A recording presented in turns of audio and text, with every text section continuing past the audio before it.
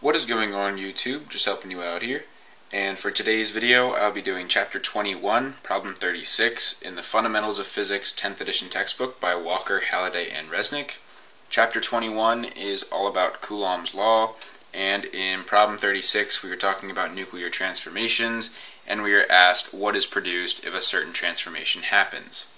And so in Part A, we are told that a proton transforms into a neutron, and then we are asked if an electron or a positron is also produced. So for now, I'm going to just say plus x, and then we can figure out what x is by doing a charge balance. And so a proton has a charge of plus 1, a neutron has a charge of 0, and x we don't know yet, so we're just going to leave that as x. And so if we do this charge balance, this right here will be 1 is equal to 0 plus x, meaning that x is equal to 1. And if x is equal to 1, that must mean that x is a positron. If it was an electron, the charge would have been -1. And so that is your final answer for Part A, and Part B is fairly similar.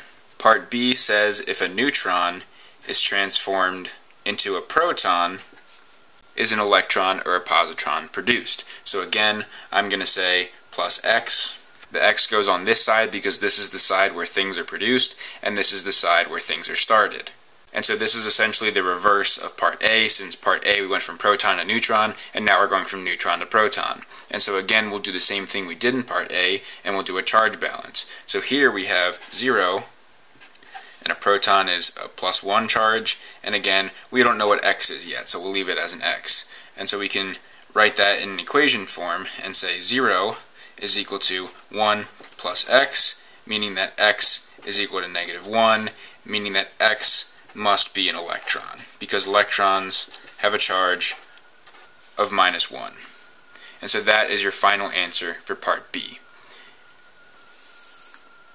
Alright, so that's about it for this problem. If you found this video helpful, please drop a like, leave a comment if you have any questions or an idea for a future video, and lastly, please don't forget to subscribe and tell your friends about my channel so I can grow and help more of you guys out.